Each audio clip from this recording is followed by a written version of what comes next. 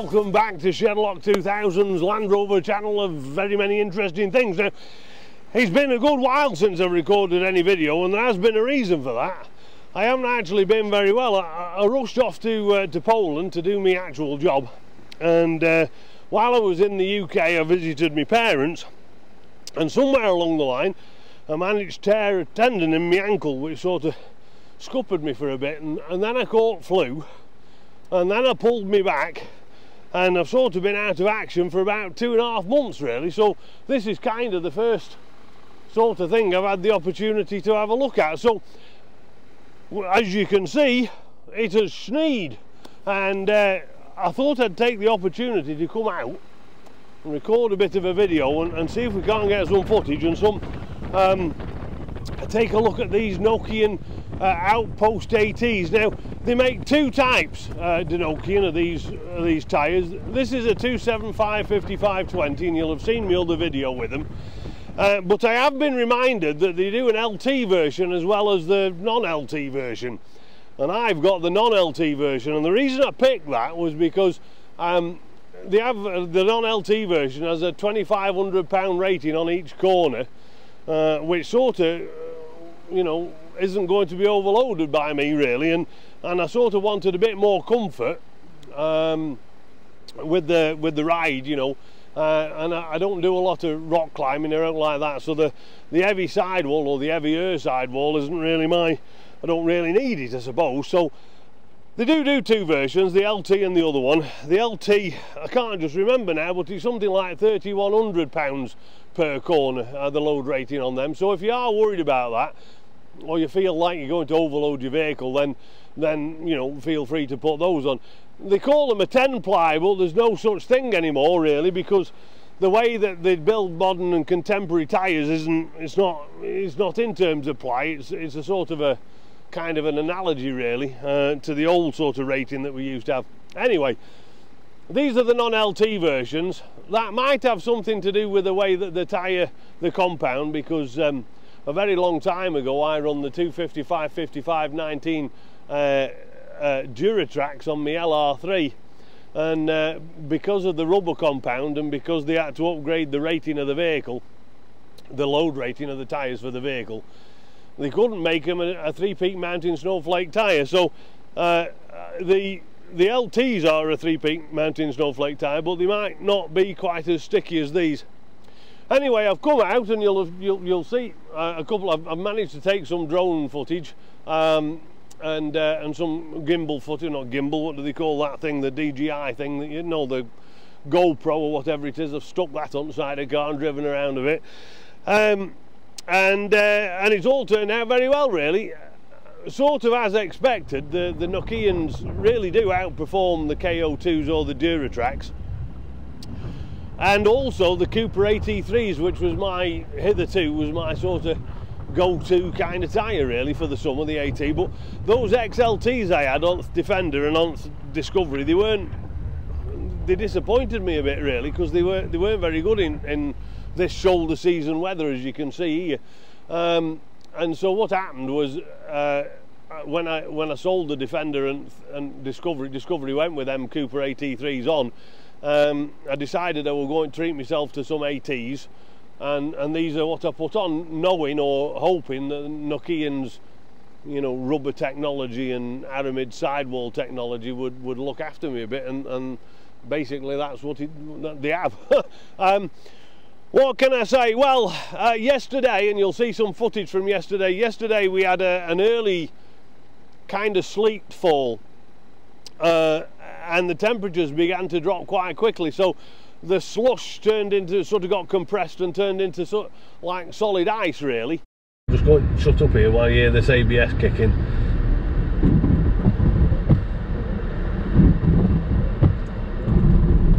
So you can see it takes a bit of slopping, and when it does, it slides sideways, which wasn't very good, and it did make everything very, very slippery really. And as you can see now, we've got, I don't know what's this, like 8 inches, and we've got 8 inches of snow or something, and now you've got the fresh snow on top of that underlying layer of ice, and the snow's giving you a bit more grip really. So they are much better today than they were yesterday, but given that they're not studded, I mean, we can't really expect miracles from them, can we? So they have performed extremely well on this, almost as good as some of the cheaper dedicated winter tyres, obviously not the studded chaps, but almost as good as some of those dedicated non-studded winter tyres. There's a slight, I noticed it more yesterday than today, there's a slight preference when it's very, very slippery for a loss of lateral control or lateral stability. It does want to kick the back end out a little bit, and the front slides if you're going round a roundabout or something like that. But when we had this big snowstorm last night, and I'll show you a photograph that I took while we were having this snowstorm, I actually pulled a big truck up an hill, a TNT recovery wagon. I pulled a thing up an hill because he was just struggling a bit for traction, so he didn't pull that up. It weren't like a ticker out, it was one of them, you know, flat deck car rollery things. Didn't get any photographs of that, funnily enough, because in the heat of the moment you tend not to, do you? You just get your tow rope out and away you go. In hindsight, I should have perhaps snapped a couple of photos, but I did take a photo of me afterwards, after the job were done, because I'd just come back from a Robbie Burns day, so we're all kilted up and everything. Anyway, I took a photo. I'll slide that in and you can see. And it didn't have any trouble in the snow at all, really. And coming down here towards the bridge just outside of Lethbridge, there is a lot of deep snow, especially at the top of that hill up there, and I'll show you some footage of how we've gone up it. And it's never missed a beat, really. I did stop halfway up and try to start again, and there were no slipper out like that. So in terms of deep snow and when there's actual snow on the road, so you got snow in your tyres and snow on the road, they're outstanding. But where it were very, very slippery yesterday with that compacted ice, it did just want to break a little bit laterally, which I suppose is to be expected, really. Anyway, what I'll do is I'll cut to this now. I'll insert some footage that I took in spring of these tyres on mud, and if I can find it anyway, I'll stitch this all together so you've got more of a fuller sort of performance kind of review of the tyres rather than just the fitment that I did last time, and hopefully it'll be of some use to you. I've just had these tyres in a bit of mud. It's not been terribly deep, but you can see it has collected up there near the strut lock, and if you look behind there, I've cleared it out now, but both of those brake pipes had mud clambered around them. Well, I'm actually, I mean, I haven't got anything to test them next to, but the width of the tyre has bothered me a bit, because that 275 did mean that tyre slipped about rather than digging down, which is the usual drama with the 275. 255 really would have been a better choice, to be honest. Border collie here, look, that means there must be a frisbee about. Grand view, isn't it? Anyway, I followed this bit of a trail and up the other side of that bank there, up to the top of the hill. But the problem is the trail on the other side is it's quite soft in places, and it's sort of made a bit of a mess, really, of going up and going down. And I blame it, actually. I don't know so much about the tread on the tyres, although they did slick up quite quickly. But the biggest issue was actually the fact that the tyres are too wide, and this has always been one of my bugbears. You can't do so much about it, really, though, can you? 275's my limit. 255 would have been a much better choice. And I have to say, the top is quite slippery. It's a sort of a silty kind of thing. And in fairness to the tyres, having come over here and had a look, you can see where it's picked up and lobbed a dop of here, look. But it's very slippery, partially because I think the ground is still frozen up here, and the top layer, of course, has started to separate because the top was thawed. But it didn't have much in the way of difficulty coming up here, and then when I saw this little rise, as you see here, what I did here was, of course, well, you can see where my tracks are. I came out of this to avoid running up that big stone step, as it were, and then drove up the side. But it pulled out of here quite nicely, in fairness to the vehicle and the tyres. And I hadn't yet selected any kind of TRS mode, so this was just in comfort, I suppose you call it. And it went all the way up there, right at the top. You can't really see, but right at the top up there. Let me see if I can zoom up. Yeah, I can. So right at the top there, you can see some stone steps, and they're up about 18 inches. And I got front wheel up, but because I was flying the drone at the same time, I didn't have both hands on the steering wheel, and the adaptive dynamics threw a bit of a fault, which knocked me out of any kind of TRS mode, which didn't help. And so I backed down then, and I'll try and get back down to what.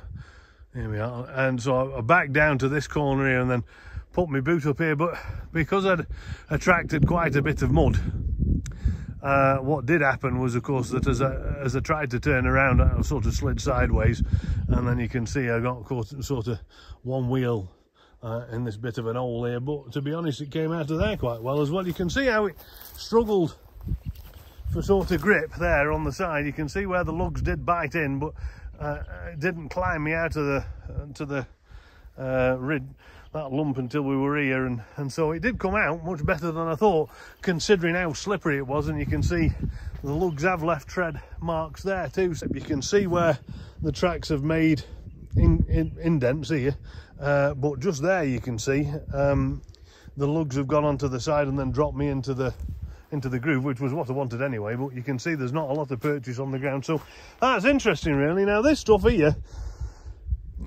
this was some of the stuff that I wanted to avoid, because I have a feeling that underneath that is very slippery, and it kind of, you can sort of see where the cracks are. Underneath there is just a shear plane for the, I don't know what you'd call it really, silt I suppose. You know what it reminds me of? You know when you clean out a mixer, and you've got all that very dirty water with sort of cement particulate in it. It reminds me of that. So I've got a feeling that what we've got here is really just silt on a still frozen ground, and it's just a shear plane really. But it's champion here. I've come up. I'm on my way home actually. I didn't come here to play. I'm on my way home from Nanton, a place just up the road. I had a bit of a drive out today, with it being a grand day, and there's not a wisp a wind, which is a bit odd. I do have a border collie. Look at that. Come on, Jip, what you got there? Let's have a look at you. Bring it here. Bring it here. What you got? Is that a frisbee? Come on. Come on, let's look.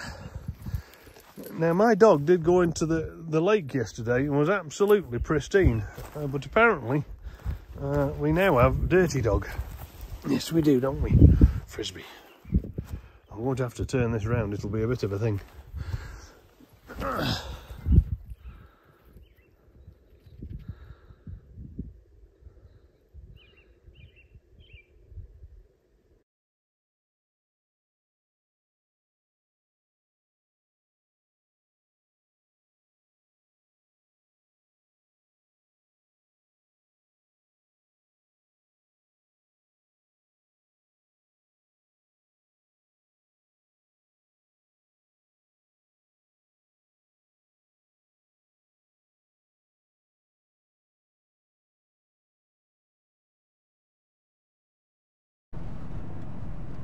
So these, the Nokian Outpost, like most Nokian tyres, have the Nokian's special rubber compound, which is extremely good in terms of grip.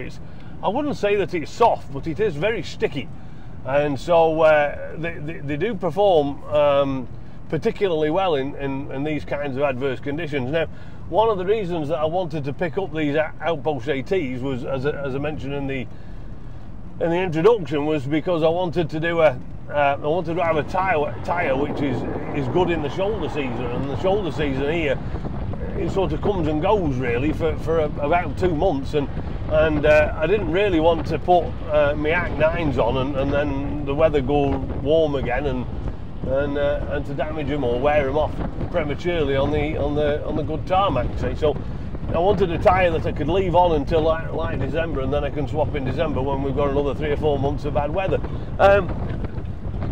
So this tyre does exactly what I wanted it to do. Now, I have run hitherto, I have run Duratrack KO2, I've run Nitto Terra grapplers, I've run Cooper AT3s, a bunch of other things, Wranglers, and I have the best tyre I've ever run actually is a Goodrich. It was a BF Track Edge. It was a fantastic tyre, and I've got no idea why they sort of discontinued it. Really, it was a superb tyre in every way. Really, I didn't try it in these kinds of colds, but you know, it were a grand tyre back on me. Anyway. So I put these on now for the shoulder season, and I should probably take them off actually end of week, because my tyres have just been banged onto fresh rims for me, and now they can go on here for winter. And it looks like we've got this for a week, and then we've got another spell of warm weather coming through, and then we'll just have to see how it goes from there on. But what can I tell you about the tyres? Well, that soft compounder Nokian run and their aramid sidewalls, which provide quite a lot more flexibility on the tyre, allows the tyre to stick to the road in conditions where where a stiffer sidewall would perhaps sort of cause the tyre to lift a bit as you naturally go around corners and curves and what have you. Because of the inertia of the vehicle and the weight, and it sort of pushes the tyre around. Well, if you've got softer sidewalls that are very strong, that tyre can deflect, and the surface of the tyre can remain sort of parallel to the road, and that increases grip. One of the downsides of this tyre is, of course, it's not available in a 255/55/20, so you've got an extra inch there, I would say, of or 3/4 inch of width. And that can sort of interfere with the traction, because you lose ground pressure in between the tyre and the surface of the road. You know, you lose a bit of pressure there because you've got a greater surface area. Generally speaking, that's not very good, and I would have liked to have seen Nokian spit out a 255/55/20 for all of us Land Rover boffins, because these are a perfect tyre for us really in terms of the amount of actual AT work we do, but with the ability to be good in winter, and you know, if it gets a bit pokey or slippy outside, then you've got some sort of off-road capability. But the general kind of work that we do is a lot of road work. I mean, as much as we like to think we spend 50% of the time in fields and off-road, we actually don't. It has an offset set of sipes, so on the lugs on the outside, you've got some lugs have got 2 sipes in, and some lugs have got 1 sipe in, and that allows it to pick up snow, and the snow on the snow gives you the contact, and so picking up that snow allows these tyres to really grip the road surface. You know, well, not the road surface, but the snow surface on the road, and that gives you the traction you want. Now, siping, the more sipes the better, but the downside to sipes, of course, is that it makes the tyre quite weak, especially on gravel roads and the like, where they get filled up and torn out and what have you. So the more sipes makes the tyre less robust in gravel road and off-road, even in mud when you're digging into it, you know. So there's a sort of a compromise, you know, with the number of sipes that you can have for an AT tyre and the number of sipes you can have for a sort of a winter tyre. But this is a reasonably good compromise they've made. You know, they've got, as I said, they've got 1 sipe in 1 lug, and then on a thicker lug they've got 2 sipes, and the central tread's pretty well siped as well, so they do hold on to the snow quite well, and I'll show you a photograph of that, although you'll probably see it from the videos. There's great traction forwards and backwards, as I mentioned before. Coming up that hill was not a problem, and going down it wasn't a problem. I didn't ever feel like there was a moment where, you know, if I touched the brake, the thing would disappear from underneath me. But what I should mention to you, and I'll throw some footage in from yesterday, is that the snow that we had yesterday was very wet. It was almost a sleet, really. And now it's -15, so when it started to snow it was perhaps 1 or 2 degrees, and now it's gone a lot colder, and that's frozen that sleet and slush into like a shiny ice. And that's fairly common here in Alberta, even if it's not a function of the roads being warm when it does snow. we also have these warm spells that come through, and that melts the snow on the surface of whatever's underneath it, and then at night time it gets cold again, and then of course it freezes, and you get this glare ice, for want of a better description, and then it might snow on top of that, and so you get all manner of stuff. So that's one of the reasons I really like a studded tyre, is to bite into that slippery surface. While that lateral instability wasn't terrible, and while I would go so far as to say it improves upon the Duratrack and the AT3 by a considerable margin, I found that the brand new KO2s weren't actually terrible on that kind of terrain. And that's possibly because they've got sipes in the lugs as well that are quite nicely done. Where these do improve on the KO2 is everywhere else, really. The slush management of these is a lot better, because it's able to eject from within the core of the vehicle, of the tyre, sorry. So it can squish that out as the tyre's rolling around. It can squish it out at the bottom, which is something that the KO2 can't do. And the other thing that it does is far better in water management. It's a lot quieter, and they're a lot cheaper. So in multiple ways, these are a much better tyre, really.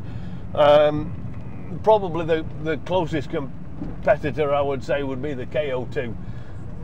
And so for all roundedness, I actually think these are a great tyre. They did perform admirably in that. I mean, I'm not going to say they're not as good as a mud tyre, but it's not a mud tyre, it's All Terrain Tyre. So they did perform very well in the slippery mud, and they perform extremely well in this weather. They're very, very quiet on the road. The fuel economy is good, they don't drag that down. The increased tyre size has made the Range Rover slightly more sluggish, for obvious reasons.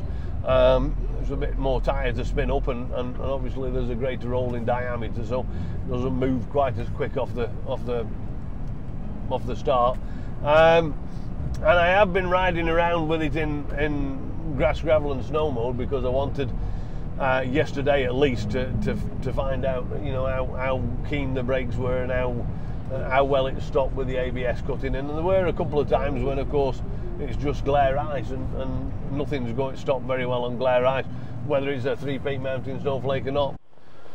And there you have it. That's the review of these. I'll just move out of the way a bit here so you can see the Nokian Outpost ATs fitted on a 2010 Range Rover.